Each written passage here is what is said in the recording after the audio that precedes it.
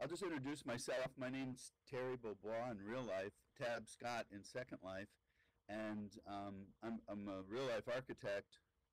Um, yeah, that's a good suggestion, Mike. A full day field trip when Phil's ready.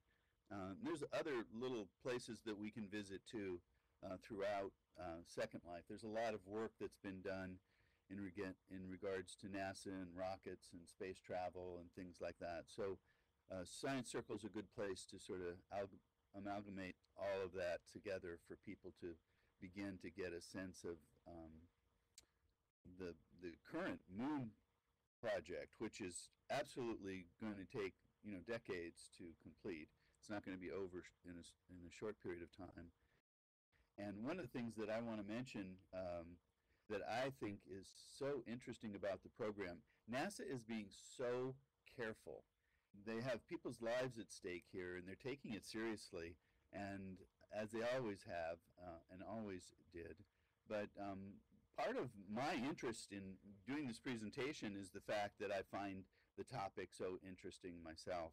And I'll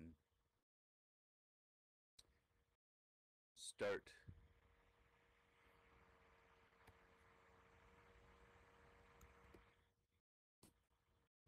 Now, one of the things that I'm comparing and contrasting is designing for Earth and designing for the moon. Because I've designed for Earth, and I'm not working full time with NASA, but I keep in touch with them.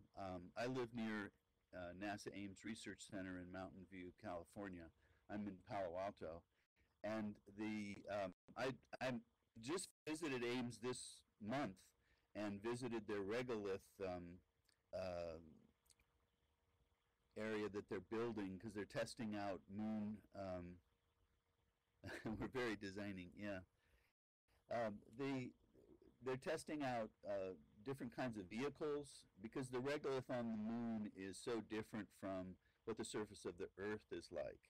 And what I'm showing here in this screen is this is the building on the left is a building I designed up in Montana, and it was taken. The picture was taken a couple months ago in the snow, and it's in contrast to, I could show a picture of it in sunlight with the mountains behind it and looking beautiful and stuff, and we all love living on Earth. Yeah, and burr to both photos, right? I just want everyone to think in terms of all the different places on Earth that we have to design for special conditions, whether it's Arctic or whether it's extremely tropical or whether it is, even underwater in some cases for laboratories. And so what I want to do is just sort of look at how, even on Earth, we have to take some pretty extreme conditions into consideration. Um, and, uh, and so when we think of the moon as being this sort of desolate um, area, we're really using a lot of the information that we have learned for thousands of years of building on Earth when we transport ourselves to the moon and build there. And we're going to be learning things from the moon. And that's one of the most exciting things for me and why I'm involved in this. And I'm going to be showing some of those things um, today.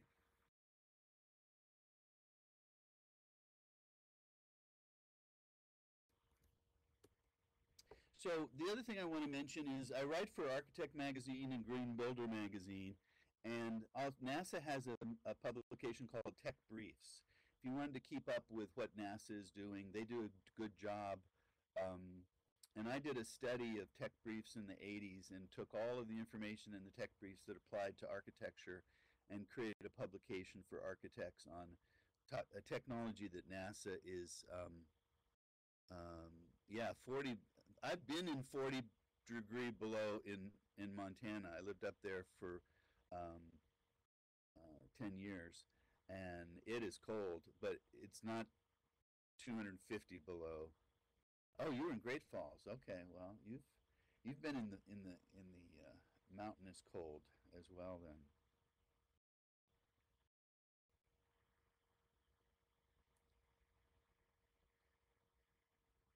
So we'll keep in touch with, I'm going to be publishing I write an article every other month for Green Builder, and I'll probably figure out a way to meld the green building topics that I write about with the moon base information that we're developing.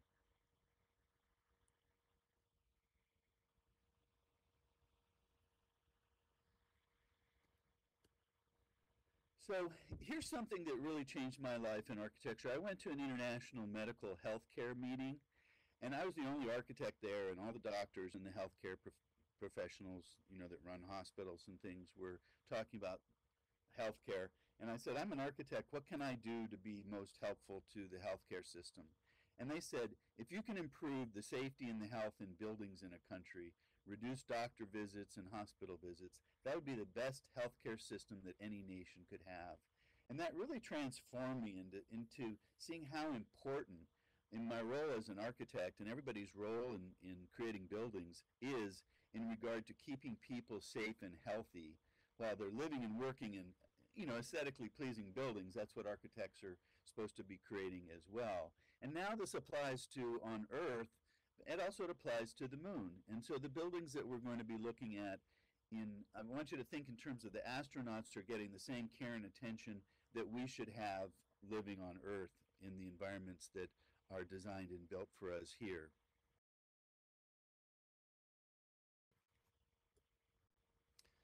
And a lot of work has been done. A lot of planning has been done already.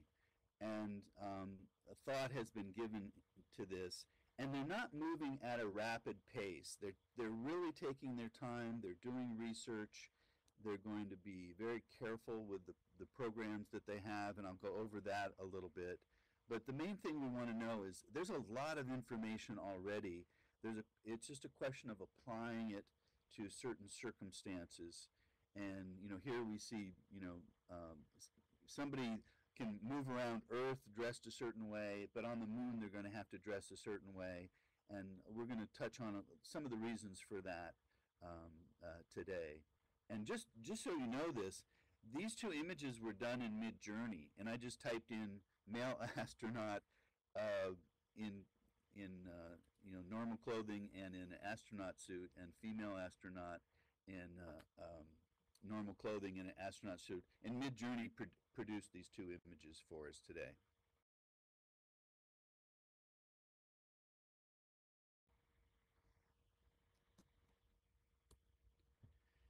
Now, the moon program has missions and they have schedules and they're planning on doing things. One of the things I'll just briefly bring is up, there's 6 missions have landed humans on the moon beginning back in 1969 when Apollo 11 and Neil Armstrong became the first person to walk on the moon. And all 9 crewed missions that we have sent to the moon have returned safely to Earth. And that's a real important statement because we know how space is a dangerous situation. We have lost some astronauts in an explosion that we all probably remember if we were of the age to be following those current events at that time. And then as of now, the Apollo 17 crew has had the longest stay on the moon, and that's only 75 hours, or about 3 days. And so they're looking at how to create a situation where the people can stay on the moon for longer periods of time. And that's one of the things that we'll be looking at and talking about today. Now, they just announced the crew for Artemis 2, and you may have seen them on television, and they're getting a lot of press, and they're going around and doing a lot of presentations, and it's fun to see them. And NASA has their own channel, at least on the cable system I'm on. NASA has its own channel, and I get to watch a lot of NASA things going on. Yeah, Apollo lost 3 astronauts. And so these are the astronauts. Now these astronauts are going to go up, they're going to go around the moon, and they're going to come back. These astronauts will not land on the moon and walk on the moon's surface. That won't happen until Artemis 3, which is going to be in 2025. So we're 2 years away. And one of the things you'll notice in a lot of NASA announcements, they do this clever things. They'll say, this will not happen before 2024. So you may use this in your own work.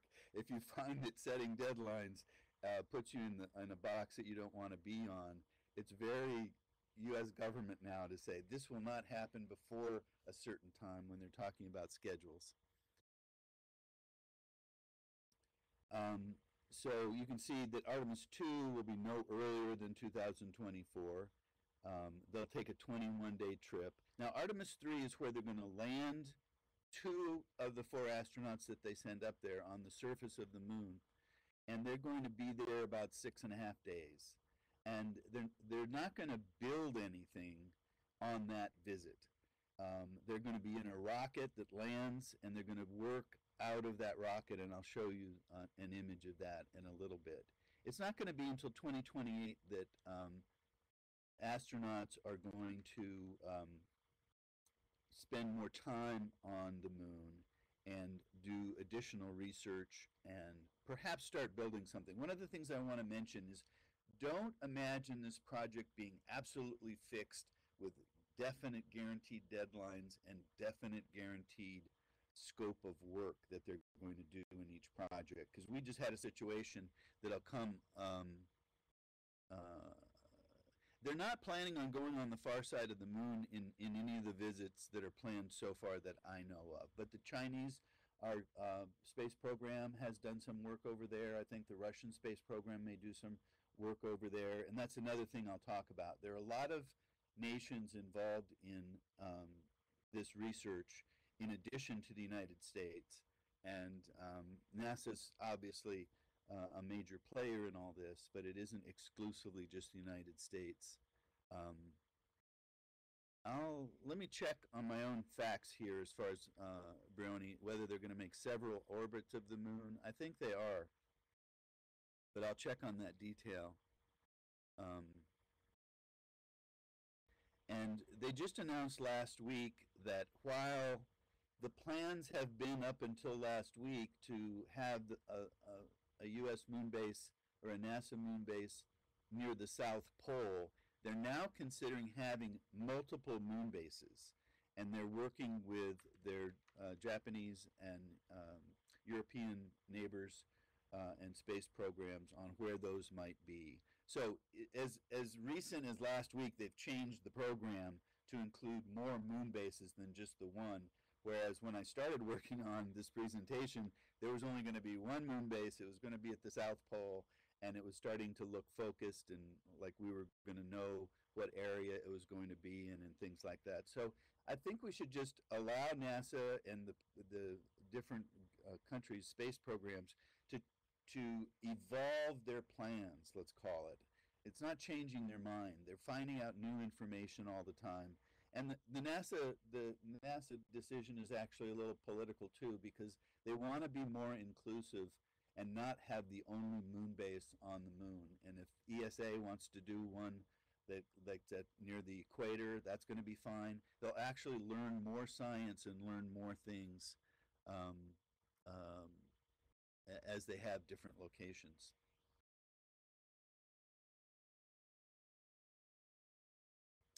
So by 2028, now I'm going to mention the gateway.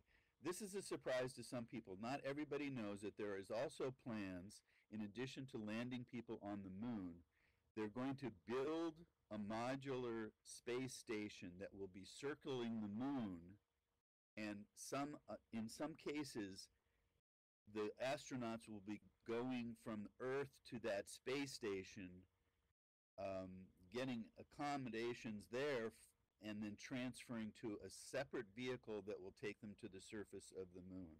And those plans are changing as to who's got the contract to make the moon lander and things like that. So it'll be really fun to keep up with all of the changes and ideas that they have.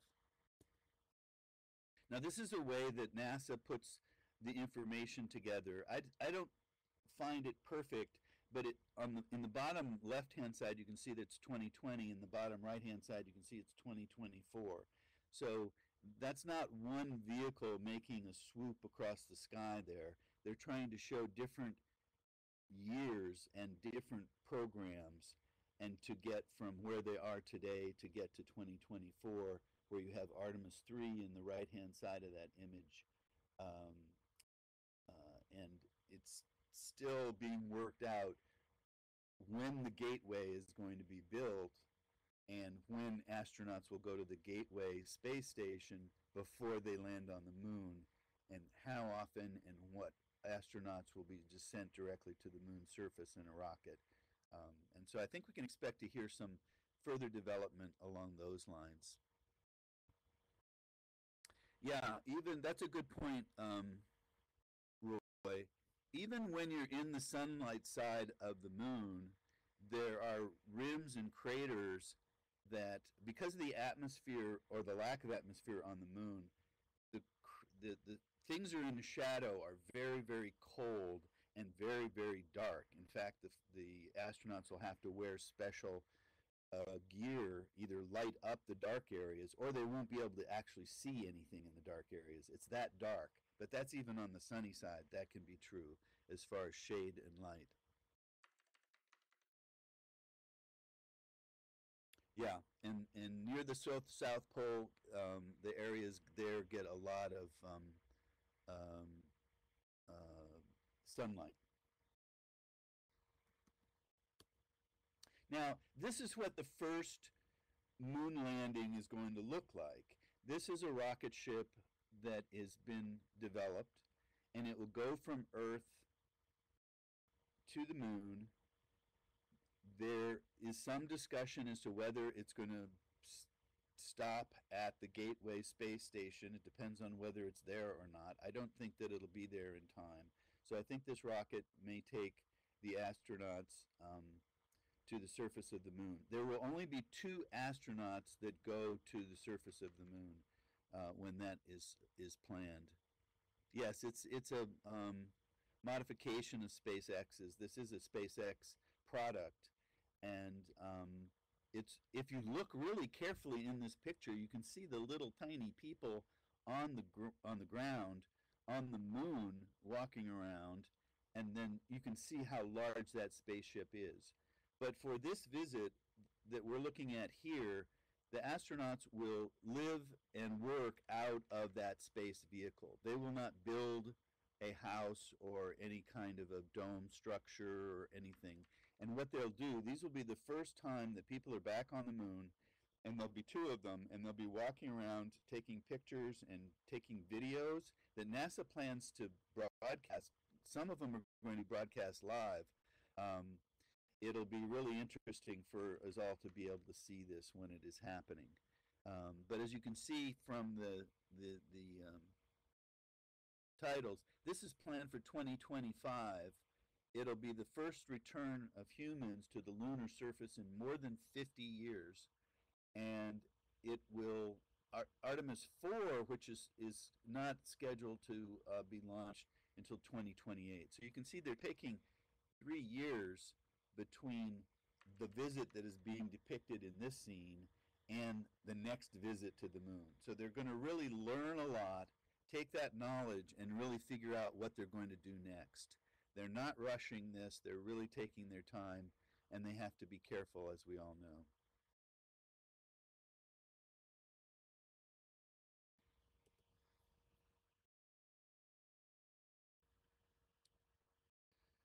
So this is just a brief description of what I sort of just described already. I'm going to just sort of keep rolling through some of these slides.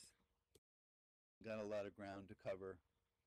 And this is, again, just reinforcing that plans are going to change as things evolve and advance. And this is just reinforcing the fact that Jim Free,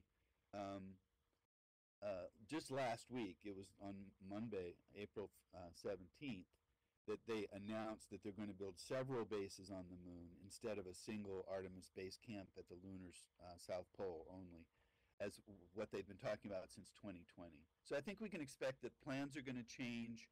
So don't be surprised if even I have said something incorrect today that'll be corrected tomorrow, because the plans are changing that much and that rapidly. And the good news is that it will involve the European Space Agency, Canada, Japan, and all who have signed on to the Artemis program, and establish a series of moon camps across the surface. And so they may have two or three sites to go to. They may even have more than that. And so more science. And that's one of the things when Science Circle um, uh, started this project, one of the things we said is we're going to science the heck out of this thing. And so it's really going to be a fun, interesting uh, journey for all of us as we keep track of this as we're going along. Now, just to show you what the gateway concept is, this is the space station that they plan to build that will be going around the moon, and um, it will be made up of different parts and pieces from the different space agencies, as you can see the labels on here. And you can see that it's going to be modular, so it's going to be built over a period of time. It'll be just a tiny first one or two modules, and then they'll be sending up other modules as it grows. So it'll be built and grow like the space station that we have circling the Earth at this point in time. And we'll learn more about this because sometimes the astronauts will go here before they go to the surface of the moon. And so if something gets held up on the space station, it may hold up NASA's plans on as far as reaching the surface of the moon in the future.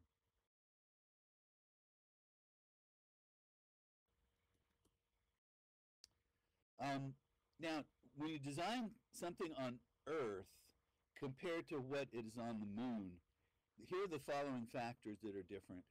Um, Architect always has to design and meet the spatial and functional requirements of whatever they're designing. If it's someone's house, they have to know how many people in the family, what size rooms, what kind of sports equipments they need to store, what kind of, you just really collect a lot of information. The same exact principle will happen to anything that we're doing on the moon. And you can see from the space station, they have different modules that hold different functions.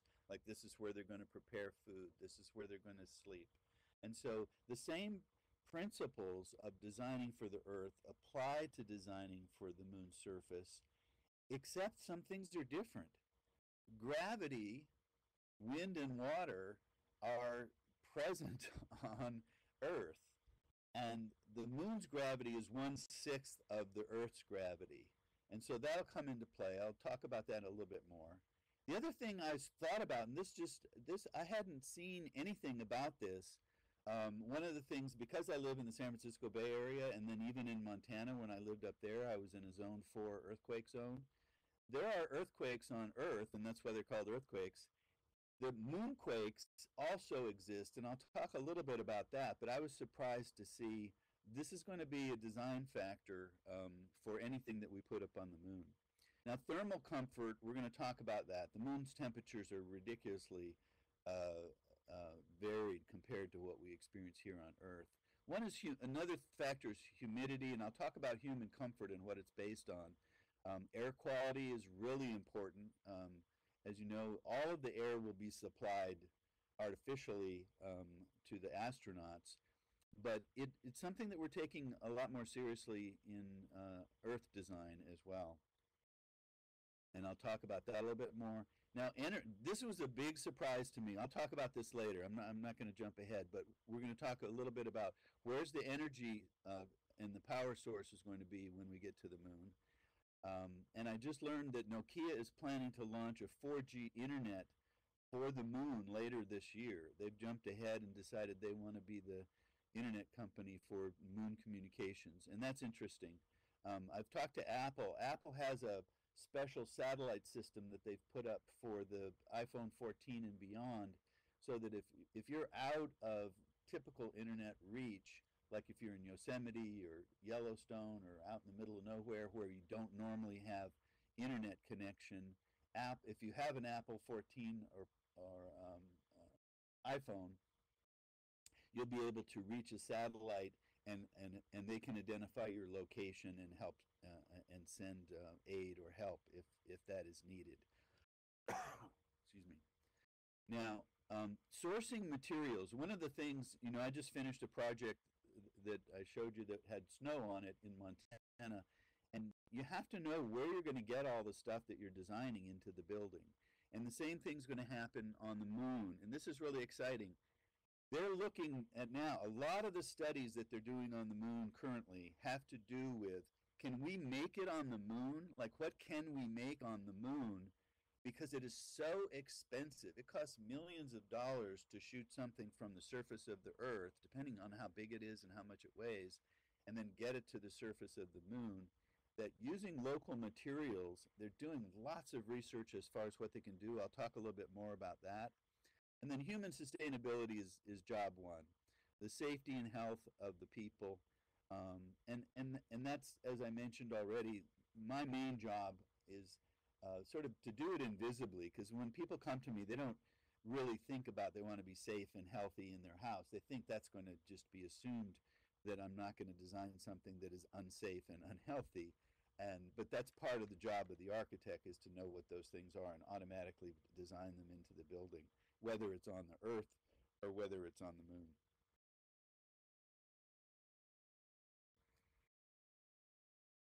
So in regard to gravity, wind, and water, we with 1/6 of the Earth's gravity, the original thinking is so this building structure can be lighter because it'll be carrying 1/6 of the weight of a similar building on Earth, and and the astronauts are experiencing zero gravity when they're in the space station, and then the moon is less than Earth but more than zero. So astronauts are going to experience all three environments. They're going to be on the Earth where there's 1G, they're going to be in space where it's 0G, and they're going to be on the moon. So they're looking at how that affects people going from one environment to another. And then I mentioned that we all know we have earthquakes. We don't all live in earthquake zones, but I've lived in Japan where for 3 years, and we probably had 100 earthquakes there that I could feel. None that were dangerous enough to cause destruction in the area I was in. So I started looking into, are there moonquakes or are there Mars quakes for that reason, and looking at because there are seismic zones on Earth that, as an architect, you have to design up to certain standards in the different zones. And there's zone 1 through 5, but zone 4 is like San Francisco. But even around Yellowstone Park, Yellowstone has a super volcano that is under the Lake Yellowstone, and it is a zone 4 area all around that area. When I was welcome to Montana, a lot of people saying, "Oh, you're probably glad to get out of San Francisco where there's earthquakes," and I just am quiet about it. But I happen to know that there's just as much chance there's going to be an earthquake in Montana as there is in San Francisco in the next decade. The other thing is wind forces. Now, without a atmosphere on the moon, they're not going to have tornadoes and hurricanes. But on the Earth, we have to design, like if we design in Florida or any areas that experience tornadoes and earthquakes, we have to design for those forces. You can see how with tornadoes, no one's designing a house that can, live through a tornado if it actually hits the house. But with hurricanes, there's special glass that you have to use. There's special windows and doors that you have to use. There's all sorts of design effects. Now, we won't have that on the moon because there's no atmosphere. The same with water. There's no standing water on the moon. There's frozen water underground, perhaps, and that's one of the things they're going to be looking for when they go there. Yeah, Roy, the soil, that was one of the things that I experienced when I went to NASA Ames this month, is they are creating what is the equivalent of some of the area. The area they're studying now is, of course, near the South Pole, and it's almost like flour. It's a powder, but it's caused by the fact that the moon has no atmosphere. It's been bombarded by meteors and meteorites for 3 billion years, and all of that has created a fine dust and different levels of sandy to aggregate to boulder sized things all over the surface. And they actually have to design the vehicles to go through It's almost like trying to design a beach buggy where you have to be going through the sand. Yeah, and the actual, if you look through a microscope at the pieces of what we would call sand, but on the moon, they're very sharp and angular. They're not rounded and eroded the way that the sand is on the Earth. And yes, Phil, they're very, very dry. And now, micrometeorites, if they're little, they will be hitting the moon station. And so that's one of the reasons that they're looking at what they call, what we call dirt or earth on Earth is called regolith on the moon. And they're looking at using moon dirt to cover any structure that they would build on the moon because you need 6 inches to a foot of that to protect you from radiation, which is a huge thing that we don't talk about much because we have atmosphere and we have the Van Allen belt and the radiation from the sun is more present when you're on the surface of the moon. And that's why the astronauts have to wear suits and we have to protect them in any habitats we build is from the radiation that exists on the moon. Yeah, it can be evil to work with. That's true. Um,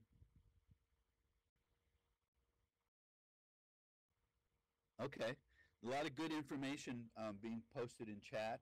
I won't try to repeat it all, but I love the groups here. Always have additional information to add.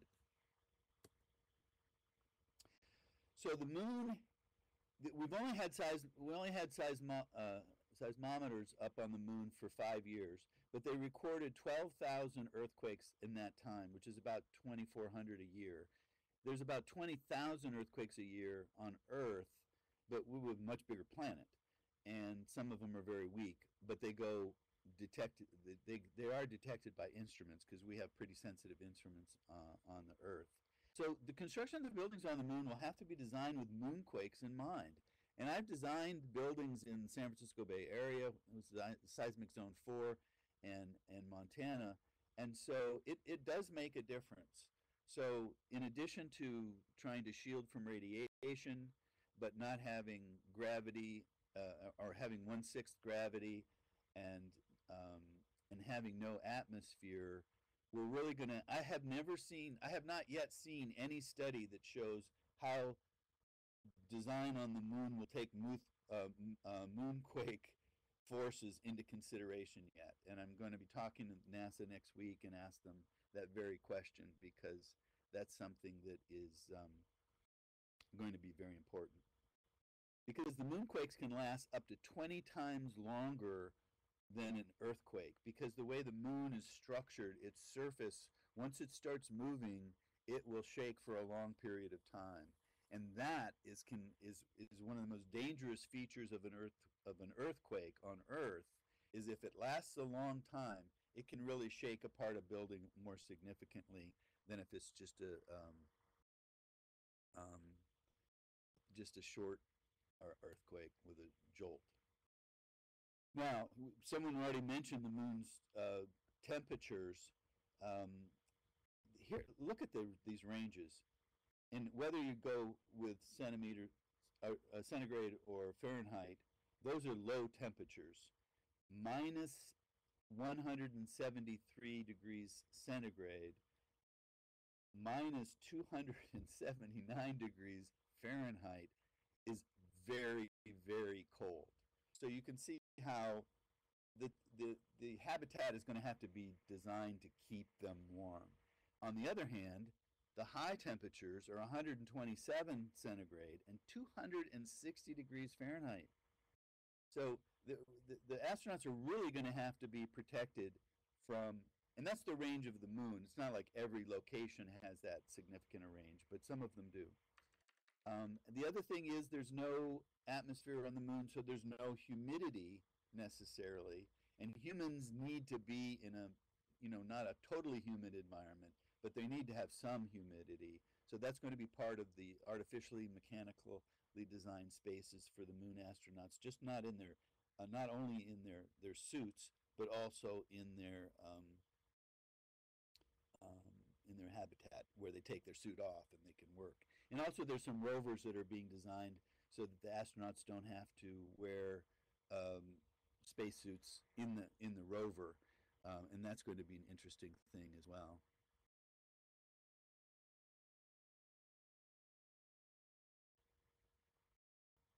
Yeah, we're gonna talk about energy in a minute because that was one of the most interesting things that I came across. But let me just do. My chart snuck over on my text. Anyhow, but let me take you through this really quickly. There's a thing called the psychometric chart. When we're in architecture school, when I was in architecture school, it only had three components. It had temperature, humidity, um, and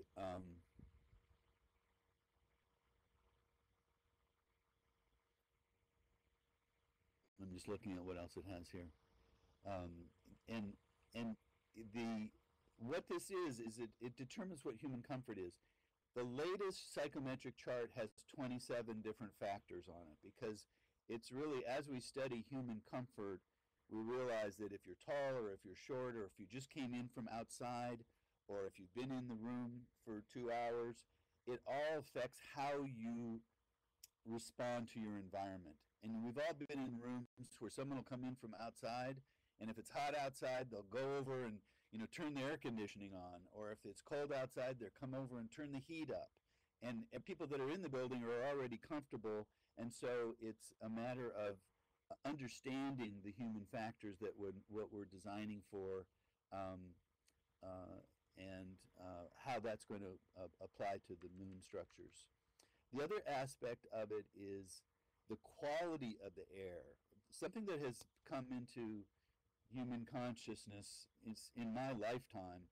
When I started designing buildings, we weren't looking at VOCs, which are compounds that even furniture and carpeting can give off. And if it's significant, people can get sick in the house from the VOCs.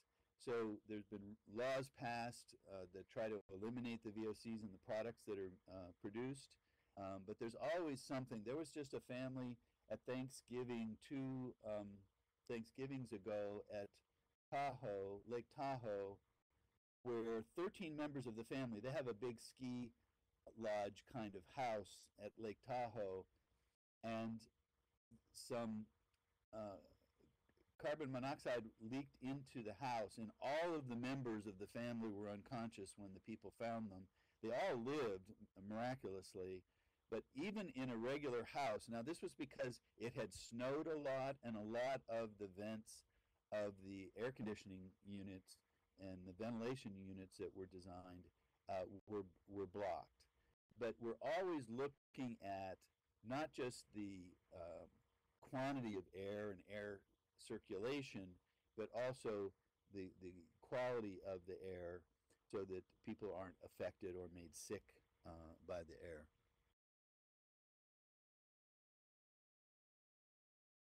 Yes, yes, and it's interesting. Roy, you mentioned radon.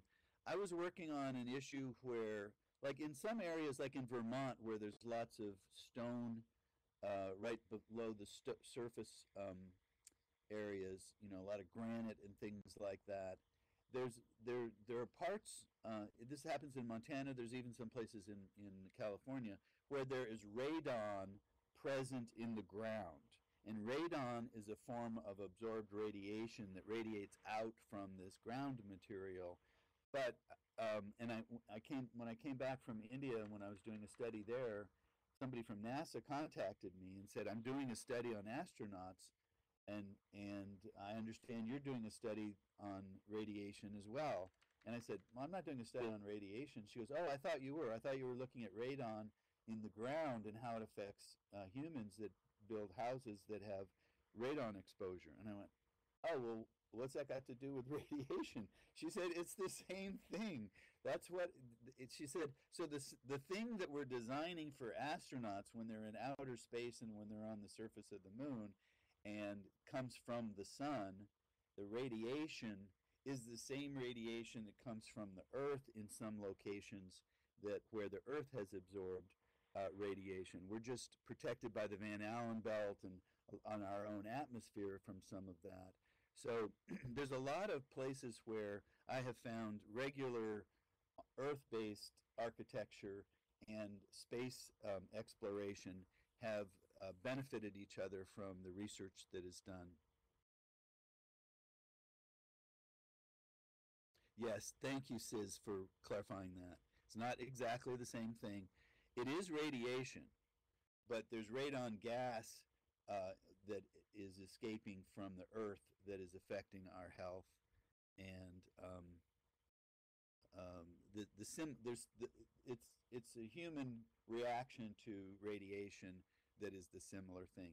The ways we um, experience it is different, um, but you're absolutely right.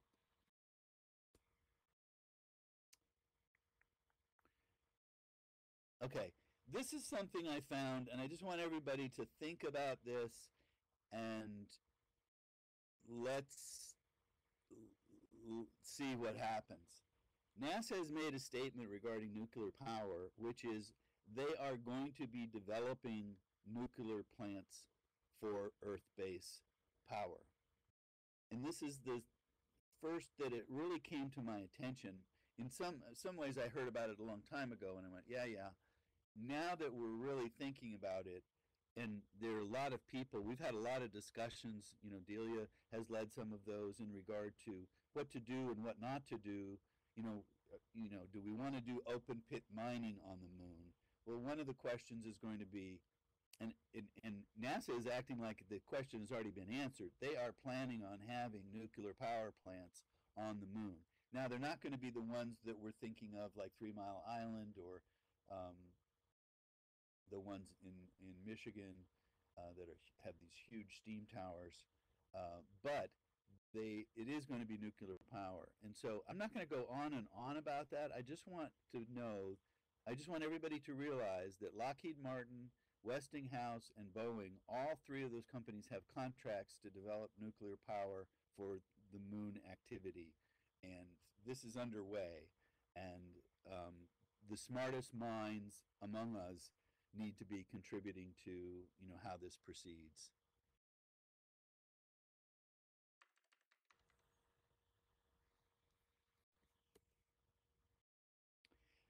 So we talked about sourcing materials. On Earth, everything is from Earth. We don't go to other planets to get products that we end up using in our houses on on Earth. On the moon, some things may come from Earth because it's easier just to take them up there. But eventually, they're trying to figure out what can be created on the moon that is using local materials. And so there's a lot of research and resources that will determine what can be made. But things like iron and nickel are up there. They could make steel, or they could even make iron that is pure enough that it would serve as steel for many uses. They may find sources of things that they could create oxygen and perhaps hydrogen gases. Um, and then we talked about the unprocessed regolith or moon soil already. Um, Someone's recommending the cow not jump over the moon, but we take them up there to make cheese, which is a good recommendation. Now, I'll just go over this really quickly because of time. But indoor air quality, lighting is going to be a factor. Humans are affected by the lighting that they're surrounded by. Noise, acoustics. If there's a clanging noise that goes on all day long, or if there's some mechanical equipment, the astronauts become very sensitized to noise. The comfort we talked about, in the different ways comfort is created. Accessibility. Should an astronaut become disabled, are they going to be able to get around up there? Not necessarily with a wheelchair, they might not need that, but how accommodations are being made so everybody can navigate freely. Water quality, we talked about. Natural light and ventilation is another way of dealing with the lighting and how it affects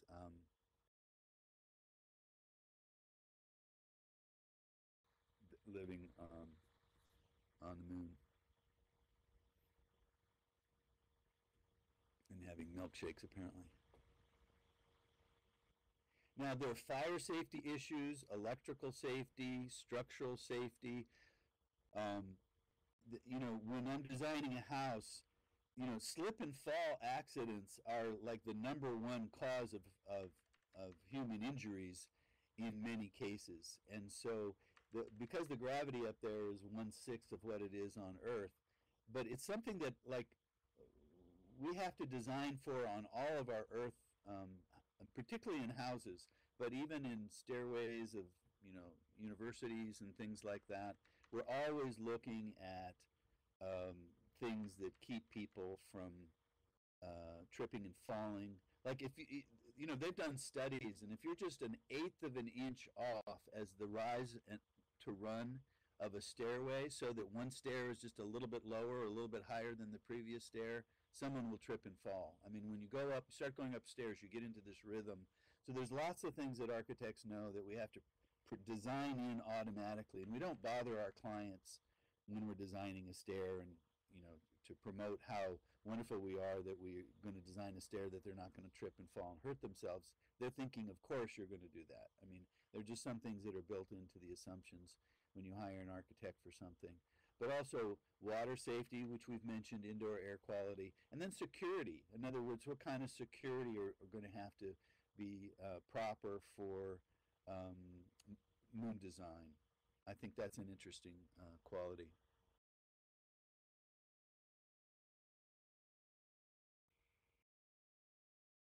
Again, here's another picture of NASA addressing sustainable lunar architecture and how they're keeping that in mind. And I think I would like everybody to feel they can contribute to what NASA is doing. It's sort of our space agency.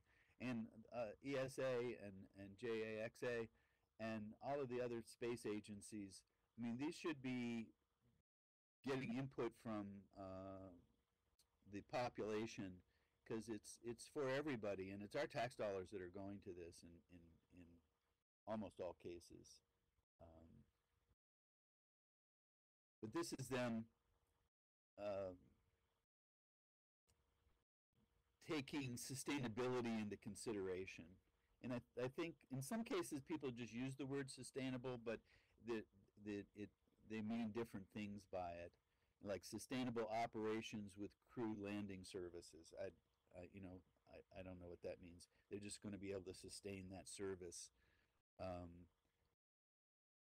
but I think our science circle has a lot that can be contributed to this program, so I'm happy to take it to NASA myself or find contacts at NASA for people to communicate with for those that are interested in that. The other thing is there's been a lot of designs. They've been so many design competitions to design a moon base. I'm just going to show a couple of them because they vary. But there's no shortage of people thinking about what the moon base should look like. And none of these are going to be built. But it's fun to have a competition. It's fun to build something. It's fun to fantasize about what it should look like. And one of the things that we're trying to do is just gather all the scientific information we can and think about working with NASA to understand, and the other space agencies, as I keep mentioning, um,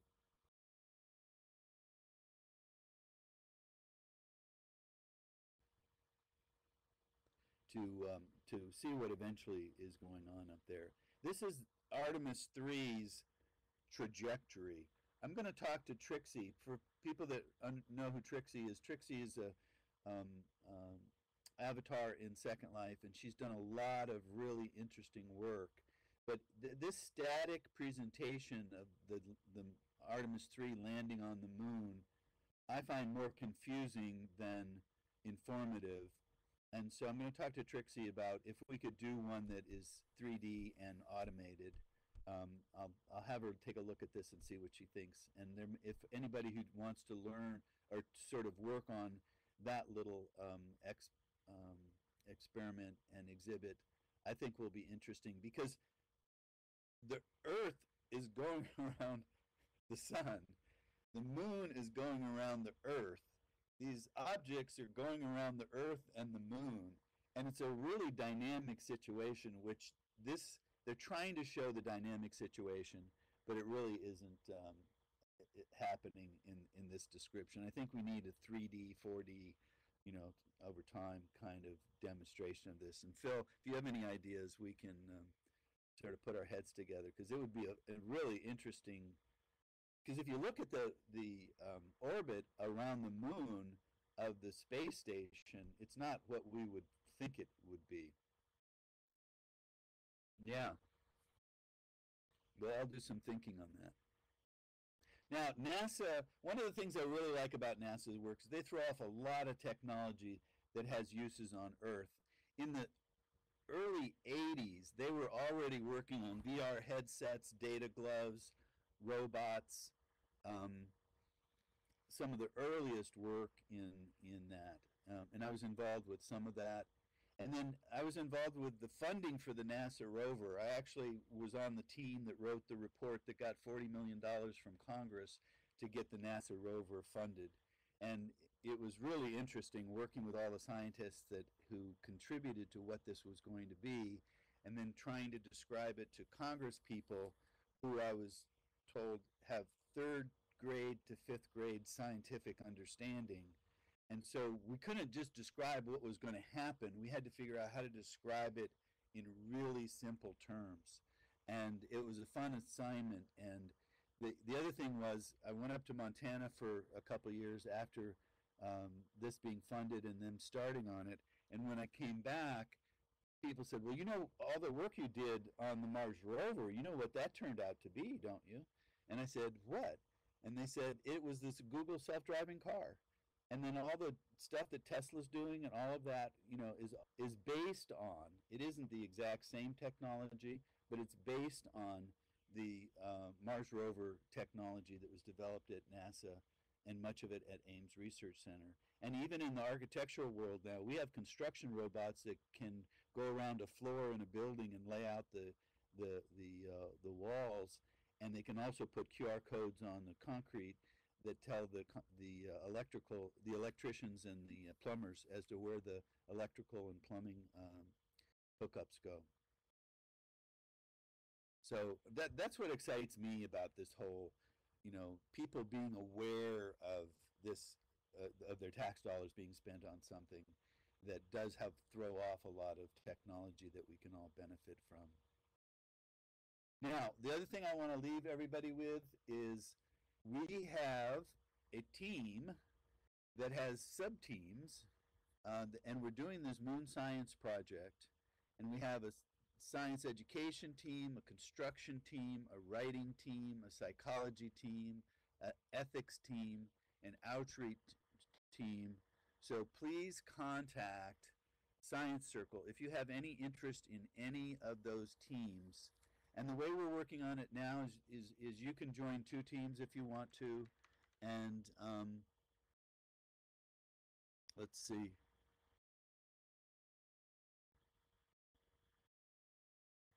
Oh yeah, that is a good idea, Tag. The augmented reality goggles.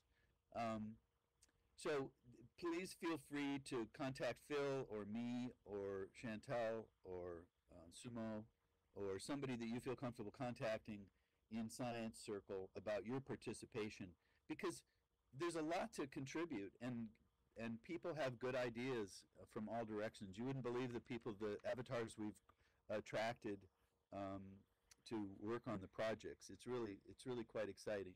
And quite honestly, I think this can be one of the most important projects done in Second Life, and I've been in Second Life since 2005. And it's a very, very exciting group of people. Science Circle is one of the best groups I've found. And yes, Desmona.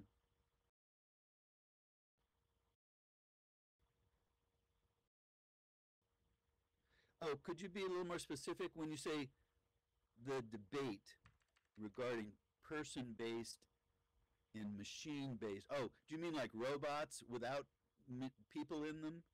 Um, yeah, I think the answer will be some of both.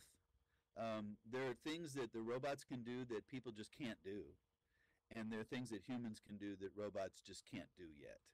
So um, I'm not the be all end all authority on it, but I know they are working on robotic things. You know, even the rovers they develop are almost like assistants to the astronauts that pilot them.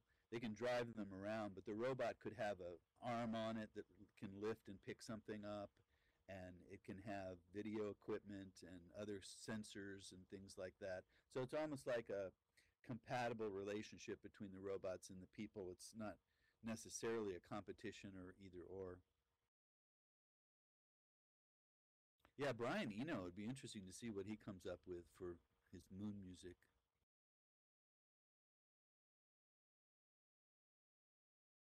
Oh yeah, like I remember that as far as people saying, why are we sending people up there? It could all be done with robots. Um, I think it's a good discussion. All these discussions are healthy, and only contribute to the benefit of the projects.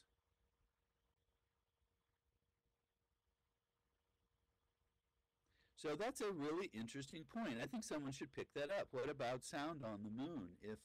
If it doesn't carry through the atmosphere the way it does on Earth, um, um, and I think people are getting more comfortable with what the full range of robotics can be considered. Um, and also with the latest technology that's scaring people is artificial intelligence, and that's a wonderful. I work with a lot of AI programs in different ways, in text and in imagery and things like that, and I love it. I'm not terrified by it at all, and it can be. And I'm actually working with one group that's going to be using it for teaching, and rather than being afraid of people cheating, you know, and using AI to write their paper or create an image, is actually developing AI products and tools that can help teachers, like help you write a lesson plan, help you grade papers, help you give assignments to students in ways that they're using AI, but you can tell what their work is and how they're using it, because it's sort of like using computers. I remember when computers were not allowed in my structures class because Marshall Purnell had his hand up all year long because he was the only one with an HP hand calculator, and he could just calculate the answer faster than anyone else in the room, and it does give you an advantage. So we want students to learn things, and that's the important thing. You know, being afraid of cheaters is a reasonable concern, but it is cheating, and it shouldn't be done. And so I think the groups that I'm working with that are teachers that are using AI and want to support, because teachers are just overburdened with work to do, that they can use support and help, and that's the thing that I think I'm aware of and focusing on, that I think is a positive rather than a negative.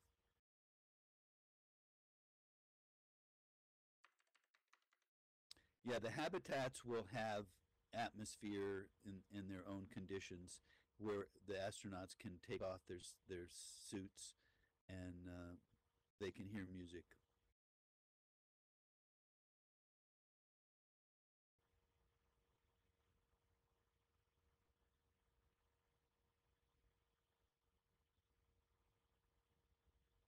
Oh, let's look at Roy's image of daylight on the moon. Yikes. Yeah, they said the contrast is so great that if you're standing looking into a crater, the part that is in a shadow is black. There is no detail. You can't see anything. You have to have an artificial light and light up the shadow side of these craters because there's no atmosphere, and the atmosphere doesn't, I mean, the atmosphere on Earth reflects light all around, and so we don't get the blackness that the astronauts are going to see on the moon. Yeah, very harsh.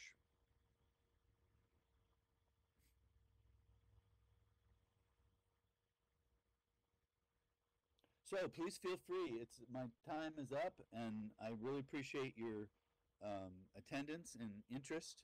And please feel free to email me or contact me or ask me questions or make suggestions. And please think about joining a team. And most of all, think about joining the Science Circle. It is a great organization, and you'll benefit from it, and there's a lot for you to contribute no matter what your background is.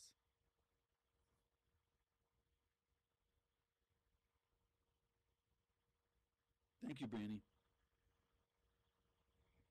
Yeah, I think this stuff is interesting. So um, I'll probably do another one in a little while because I'm going to be going to Ames Research Center and finding out what they're doing with their um, regolith research.